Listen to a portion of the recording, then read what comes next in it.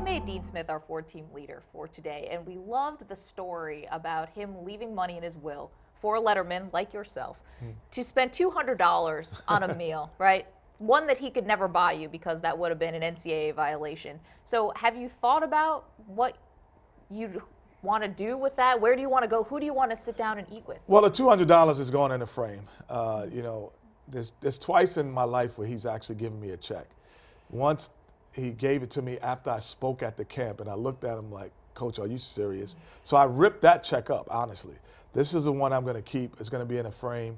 But we're getting together at the Final Four, a bunch of Carolina guys, and we're going to have dinner. And we're going to sit down, and I think that's what it was really intended. Him teaching us lessons all through our life, but even more importantly now that he's not here.